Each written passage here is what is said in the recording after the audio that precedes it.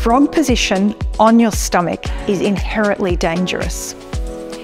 If it's not done properly, there is a high risk of you damaging your hip cartilage, the labrum. It's difficult to treat and it takes a long, long while to settle if in fact it does settle. However, if you're careful, under good supervision, there is a safe way to do a frog position on your stomach, and we've asked Marley to help us demonstrate that today. So Marley, thank you so much. I like my students to start with their forehead on their hands rather than propped up. So forehead on the hands, Marley, stomach in please, and just bend your knees. So you'll see Marley starting in parallel.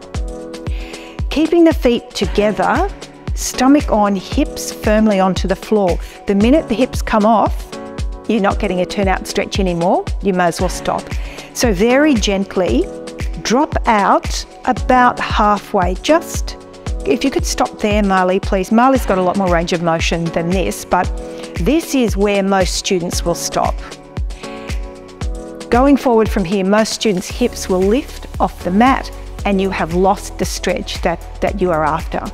So the hips need to stay on the mat, the stomach needs to remain on for that functional pelvis position, and you are getting a turnout stretch in your hip very safely.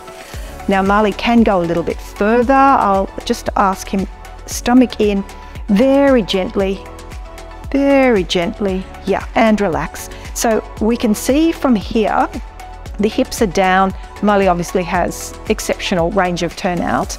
Not everyone will have that. So Marley, stomach in and just try to close up a little bit. Might be a little bit hard.